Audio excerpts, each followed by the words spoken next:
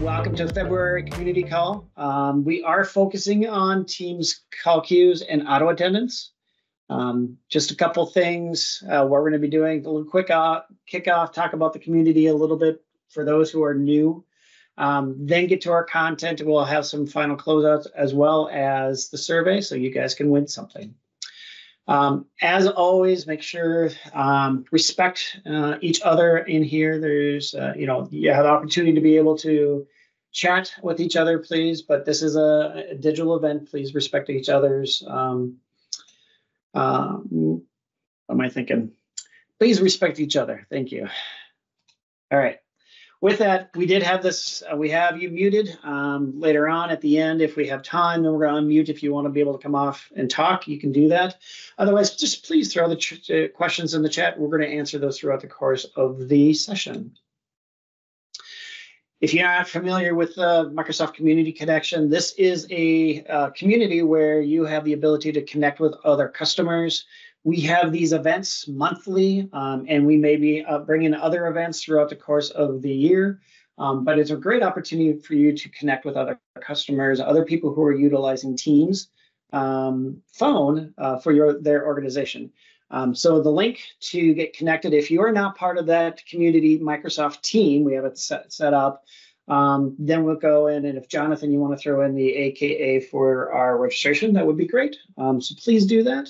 We have about 300 people right now that are members of that group, and we have SME's internal people that are answering questions and other customers who are also answering questions. So I appreciate that. Upcoming events, March, we have dynamic emergency calling coming up. But again, it's the third Thursday of each month that we're doing this. And then we'll put out in other areas to be able to let you know what our other upcoming events are. But look forward to that one in March. We have a really good person. A couple of people are going to be talking about emergency calling. As mentioned before, all our YouTube has all our previous recordings, so please go out there and subscribe. As Jonathan likes to say, hit that subscribe button or smash that subscribe button. Please do that. And anything from our Teams phone event, we are also going to be throwing out there. So make sure that you're doing that. Today, I'm going to actually present as well as my colleague Scott Francis. We're going to be walking you through the whole call queue and auto attended piece that are part of Microsoft Teams. And Oliver was asking about how do we get that link to that event, the Teams phone event. If you look up in there, it's actually something that Jonathan threw in there. It's the Teams Phone Summit. So go ahead and click on that and get registered, Oliver. All right, well, with that, let's get into our content and kind of talk through, the whole idea of Teams Phone. We're going to use the term voice applications because really inside Teams, that's how we describe them. But really, the voice applications are either you're going to have a call queue or you may have an auto attendant to be able to help. So let's talk about what those are and kind of set the stage. So just a quick intro. Then we're going to get into some of the prerequisites. Specifically, what do you need ahead of time before you get started? Licensing, accounts, things like that. Then we're going to actually go into a demo on both sides, the call queue and the auto attendant, and Scott's going to walk you through that. Then we're going to go through some other considerations, things you really need to think about, as well as reporting, and then finally some planning pieces beforehand, making sure that you get all your ducks in a row before you start that process. So let's go through and kind of talk about the first thing, which is really about what are these things called call queues and auto attendant. So really think about it is that auto attendant is that automated, hey, you come into that phone, you call a number, you come into that organization, that's those greetings, that's that tree that you see, that IVR type scenario where people are then going to choose what is going to be that next step as I'm interacting with this particular customer. Things you're going to see is there's going to be a built-in menu that you can then set up. We can do things like text-to-speech. We can actually add in pre-recorded messages if that is the case. We'll have business and holiday hours, time of the day, things that we can adjust. We'll walk through that as well. And the ability to be able to have operator speech recognition in 14 different languages. Additionally, on the call queue side of things, that's really where, if you're coming from a Cisco background, that hunt group, right? That group of people who may be answering that call that comes in from the auto attendant. Keep this in mind. It's very important to understand. They can go together, right? One goes right into the other, or you can actually have it go right into the call queue, depending upon what your business scenario is. We do have a lot of customized capabilities with that call queue, including music hold, call overflow, timeouts, and even share voicemail capabilities. So it's important to really understand how that works, and then being able to then work within your organization and how those things are going to work together. So high level, we're going to get into this a little bit more. But realistic, if you take a look at the options that are in here, there's a lot of different options. And I will tell you that anything that's in the dark purple are going to be the ones that are out of the box, right? Anything that is not, right, these down here, you're going to have third-party integrations that's going to help out with the call recording and queue management and wallboard and those types of things. But there is a lot of things that out of the box, and this is the nice thing, think about it, out of the box, you get these capabilities right there. And you don't have to pay additional for it, right? So that could then have, you may have maybe a few dozen use cases that this will then apply to, as opposed to having to go to a full-fledged contact center type scenario, right? So just keep that in mind as you're taking a look at this. Where would this fit within your organization, and how would it work with the groups that you have currently? And as I was mentioning, I mean, auto attendants and call queues work together, right? So I have those calls that are coming in are funneled into my organization through a phone number. Once I get to that, then I have my tree that I'm going to set up, right? Giving out what kind of a greeting I'm going to have. What are my business hours? What's going to happen after hours? So I want to get that all set up correctly, and we'll give you some tools to help out with that later on as well. But then a lot of times those are going to go to another voice application, right? That voice app that's called a call queue. From the call queue, you're going to set up exactly what's going to happen when it comes into that queue, which agent is going to end up getting it, in what order, if that's going to be the case. And then what are the things going to happen when maybe all my agents are busy versus, what's going to happen if an agent opts out? Those types of things, we can set those up at the call queue level to make sure that you guys be able to get that customer taken care of if that's the case. Okay, so just an example, which you can see here, but again, the idea is that they work together to be able to help out with this solution. All right, with that, hey, Scott, I'm going to turn it over to you if you want to kind of talk about the prerequisites. Go ahead. All right, awesome. Thanks, Don, for the orientation.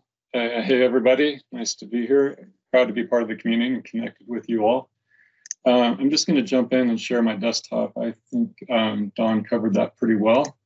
So we'll get right into how this works. I know the topic was deep dive. It takes about 15 minutes if you're going really fast to build an auto attendant and call queue flow. So we probably won't get into all the gory details, but we'll give a quick overview. So the first thing I'm going to start with is the Microsoft 365 Admin Center. And then I'm also going to open a portal to the Teams Admin Center. So as you may be telecom-centric people in your IT organization, you may not have access to the M365 admin portal. We understand that. We see that a lot. This portal was designed for role-based access control to telecom-centric workers. And in here, if you've been in the Teams Admin Center before, you'll recognize the voice sidebar, and we're talking about these things down here at the bottom. So the auto attendants, call queues, holidays, resource accounts, and voice app policies. So maybe get them off the spotlight for a second. All right. So prerequisites, what we're going to need before we get started with those other pieces too, is you're going to need a Teams Phone resource account. That Teams Phone resource account is something that you can set up within your organization. You go into M365 Office Admin, into the purchase services, and you look for Teams Phone resource accounts. With that, this is going to be based off of your licensing that you have within your organization. So any of your users that you have a phone system license, a phone standard system license, that's part of either the E5 or it's a standalone. If they have that, then this is what's going to happen from an account perspective. As soon as you have that those assigned, then you can go in and get for free your first 25 accounts. And then after that, for every 10 that you have licensed with that phone standard account, then you're going to get an additional license, right? So then you can then have these accounts for auto attendants and call queues, right? So any of those voice application styles, they will need this phone resource account figured out. Things like toll-free numbers, those types of things, you want to make sure that you include that as well in those conversations. So literally, this kind of walks through that process of how to be able to do that. Going to the Teams admin, look for the phone resource account. Again, it's a $0 SKU, right? But you have to have those other licenses in there for that to be able to really work. Then from a call queue agent, right? The person's actually going to be picking up that call. Either they're going to have the E5 or E3 with that standalone. And that's that license that I was talking about as a prerequisite to get these resource accounts. Correct, Manish. There is no cost for the Teams phone resource account license, except if you go over your allocation, right? So if, say, for instance, you have so many that are phone standard license or E5 license, and you go over that equation, right? The equation I mentioned back up here, right? This one right over here, then you're going to have to pay for them. Outside of that, though, no. If you don't use them all, great. Then you don't have to worry about it. So you should be fine. So keep that in mind. Ultimately, the call agents have to have this enterprise voice enabled, true, to really be able to then utilize this, okay? And Sean, what are those numbers again? Yeah, it's these right here. If you want to take a screenshot, go ahead, get 25, and then it's for every 10, you get an additional license. Okay. Yeah, no problem. Okay. Did we get Scott back on? I don't see Scott back on again. He must be really having problems with it. So let's jump in. I know he was going to do demo, but some general planning things that we can talk about. Apologize for the slide. For some reason, things got a little off. Make sure you come up with a good naming convention wrapped around how you're going to find these. For instance, as an example, start off with AA for your auto attendant, right? AA dash, and then something specific. Maybe it's the business unit, maybe it's the building location, wherever you're going to go from there. And same thing with call queue. What is that purpose then of that particular call queue? And then doing things like when you have a voice app, make sure you have it categorized by that so that you know that this has to have a license associated with it. More than one resource account can be added to that voice application, right? So more than one phone number can be a part of that. And the nice thing about these is you can nest them. Realistically, when you're doing an auto attendant going into a call queue, you can actually have an auto attendant into another auto attendant going into a call queue if that's the case. Example, you may have a main number that you have 4 or 5 different locations that you then can jump to that auto attendant there, right? So I want to go to Minneapolis location. From there, it'll jump you to another auto attendant that will take you then from there into whom you need to connect with at that point. Okay. Maximum transition to single call, 25, right? So it only can go up to 25. So if that nesting, you can't do more than that, to keep in mind. Okay. Still no Scott?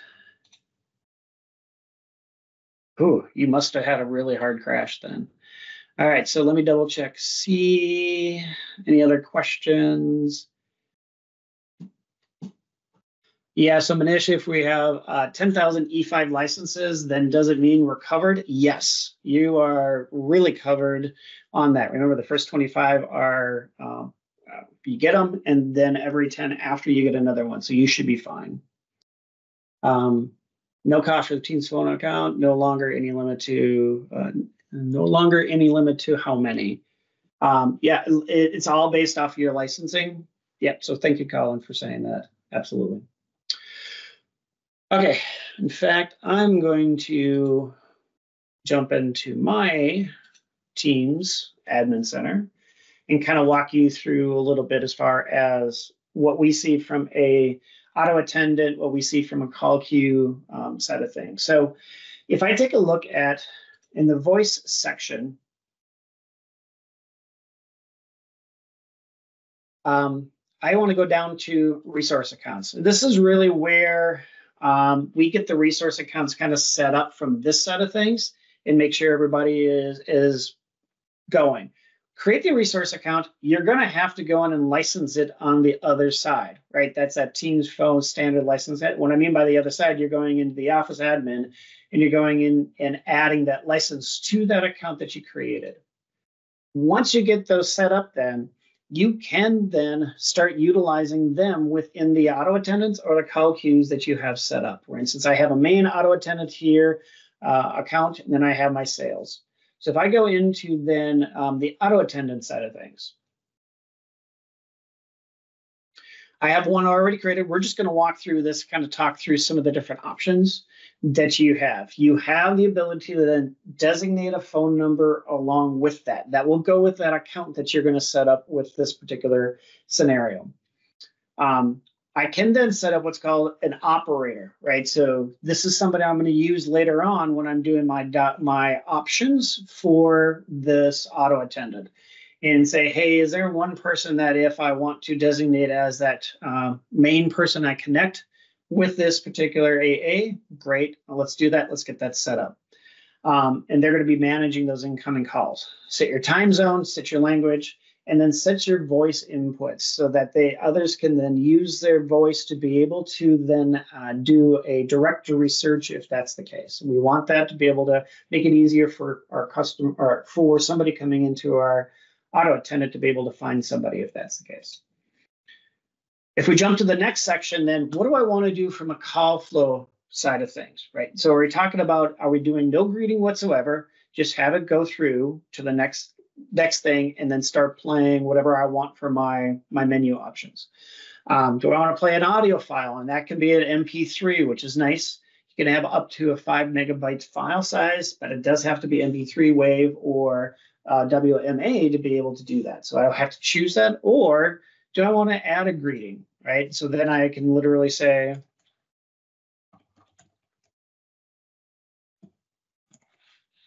okay, so welcome to Contoso. Then what I want to do I want to then go through and disconnect? Maybe in scenarios you might want that, redirect that call if that's the case, or play the menu options. If you play the menu options, it will allow you to go straight through. Options include force listen, right? So you want them to go through the entire menu before they can then make that choice, or maybe you just want to let them make that choice right away, okay? I can play the audio file. I can add the greeting for what I want to have. Okay, then I actually have to go through and add in what do I want to do for my options, right? So press 1 for sales, 2 for support, right? I can do that. And then if I want to add like an operator, I can add an operator in there, right? And that would then go to operator, and that's going to go to our person, Megan, that we set up the previous screen. Then we can do search by directory. And this is giving the ability to be able to say, hey, do I want to do it by name? Or if we have extension dialing, then we can have it set up by extension dialing at that point. All right, so I'm going to go next for now. Then it gives me the ability to go through my call flow, right? These are business hours. What do I want to do? What is what are we going to be setting for that? You can get pretty detailed as far as, hey, I want to add some more in here. So maybe we have a lunchtime that things are going to be set up. What is that going to look like? Then you can do after hours. So what's going to happen if it doesn't go after that, all right, outside of this, what's going to happen? Then you can say play a greeting. What are your options? I'm going to send it to Megan if that's the case, or it could be a voicemail, right? right? So you can do it that way, depending upon how you want that to interact. Oh, by the way, you could also do another set of menu options if that's the case for an after hours type scenario. Additionally, you then have holiday hours that you can do, holidays that you can set up in here, and then you can have, when you go into that scope, how do you want that to work? So on 4th of July, this is what we're going to end up happening, right? We're going to have a greeting saying, hey, we're closed for the 4th of July, please use a number, and then we can have that go to voicemail if that's the case, right? So that's one of the options I have. I can have it go to an external number or to another voice app that I can then have them go through, depending upon the scenario. All right, we're good on July 4th. The other thing you can do is you can do what's called a dial scope. So depending upon what you set up previous couple screens, as far as the dial by name or dial by extension, if you do about dial by name, you can actually include or exclude groups. So for instance, maybe it's for a particular building and you have some VPs that are in that building. You want to be able to say custom, right? Or I want to say I want to custom exclude. And so if I have a group that said, oh, you know what, I don't want this group to have it or these individuals to be on that dial, then you can set that up so that nobody, that somebody from that group is not going to get part of that directory tree. Then you set up the resource account. And this is where you just go ahead and add that resource account that you already had set up and to get that phone number set up on that side. And then last but not least, then there's the authorized users capability. Authorized users allow you to be able to have end users be the go-to for making some changes for auto attendant and call queues. And so part of that is you got to get them set up first for that within that call queue. Then you also have to set up a voice application policy, which is found in this area to be able to say, hey, and what can they do? What kind of things can they make changes to? All right. So high level, those are the pieces to auto attendant that you can then set up. Now, granted, very brief overview of that, but it kind of gives you an idea of some of the things that you can do. On the call queue side, and by the way, while you're doing this, can an authorized user be in an Azure AD group? That is a great question. I don't remember. I believe we have that capability. Nope, it's got to be individual users, it looks like, at this point. All right, so let's go through call queues. So call queue is that group of people that you're going to have connected into this answering the call. And so I'm going to set up the resource account. Right. In this case, I don't have a phone number assigned because it's just coming from my auto attendant. I don't need to have a phone number associated with that. But I want to do a caller ID. Right. What number is it going to look like if it's going out? Right. That's where you can get that set up. And of course, then the language that you want to have this set up. Do you want to have for the call group? Right. You already did the auto attendant. Do you want to have a greeting? Yes or no? Again, same options. Play audio or greeting message. Apologize for that.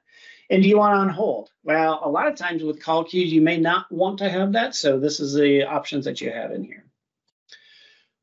Then you can then choose how it's going to be call answering. And call answering, and I'm going to throw a term out here. You can have a voice-enabled channel within Teams, and you can find that information, or you can have users and groups. And this is where you can use Azure AD to be able to bring in a group if that's the case.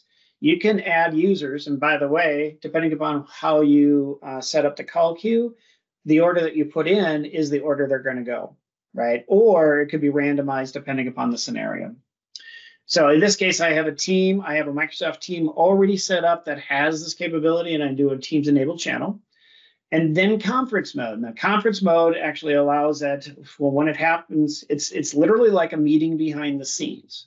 And so it's actually a little bit more efficient as far as how it connects. It's going to be quicker and easier. It's going to be a much better solution as you're doing these. Then you have to choose agent selection. From that agent selection, you have a couple different options. You have the auto attendant routing, and love these buttons because this really gives you the idea of what's going on. Then you have serial versus round and versus longest idle, right? Who's been on there the longest that hasn't gotten anything. I would highly suggest looking at the whole presence piece, right? So it's going to take a look and see who is on, right? Who's available, who's busy, and who's offline in that call queue. Now, understand with all of these, when you have that set up in Teams, you have the ability to do what's called opt-out as well. So if opt-out is on, then they have the ability to go in there and go check, and then opt out of that particular call queue. And then you can change the call agent alert time. Now, I will highly suggest that anytime you see something like this is kind of like the industry standard. If you go much longer or even quicker, there should be a rationale behind doing those types of things. All right, so then exception handling. And we have the ability to be able to say, what happens if I have caller flow? If I have 10 agents and I have 11th call comes in, what do I want to do, right? So I can then say disconnect or redirect this call to, and just like I had in my auto attendant, I can then say, how do I want that to happen? Do I want to go to a voicemail? Do I want to go shared voicemail? I can set that up so that if it ever does go over that number of agents, then it's be able to handle that, or whatever I have for my call queue. Call timeout, what's going to happen, right? It's been ringing. What do I want to do when it happens? Maximum time for that, disconnect or redirect. And then what happens if there's no agents that are signed in to be able to do this call or take this call? What do we want to do? And then we can say apply settings to new incoming messages versus ones that are already in the queue. And how do I want to handle that? Then set up the authorized users just like the auto attendant, right? Get those people in there. Again, users versus AD group is at this point. All right. See a lot of activity going on in the chat. So hopefully you're getting your questions answered. And I know that we do have a lot of things happening in the near future. I will make sure that this deck is available as far as these options. So let me quickly get through the next couple. Hang on, here we go. Other considerations to think about. I mentioned voice-enabled channels. Voice-enabled channels allow you to be able to do a call queue inside a Teams channel. Nice thing about this is whoever is an owner is considered kind of the supervisor for this call queue and then can add or remove users inside the channel, right? Inside that team, inside that channel, be able to help with managing those users. Then inside there, agents, depending on if you check that box to be able to opt out, will be able to then opt in and opt out inside that Teams channel. You can see call history. You can see who's on. Who's in a call, who's not in a call. You're going to see some of those rudimentary agent type information that's there. Additionally, as I mentioned, you can then set a voice application caller ID. So what is that caller ID if it's going out, right? So, and then you can then say, hey, I want to be able to also call as myself, or maybe it's on behalf of that particular call queue. So that is an option you can do when you're setting that up as well. And I mentioned that before. Just keep that in mind.